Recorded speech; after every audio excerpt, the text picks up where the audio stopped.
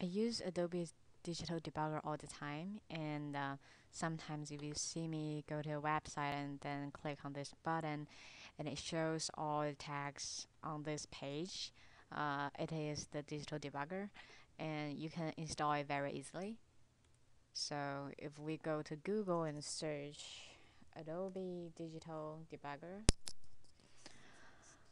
you can go to this one which says meet the new digital post debugger Adobe. Oh, okay. And scroll down a little bit on the page, you will see JavaScript code. What you need to do is just copy it, and then you go create a new bookmark, paste it in the URL,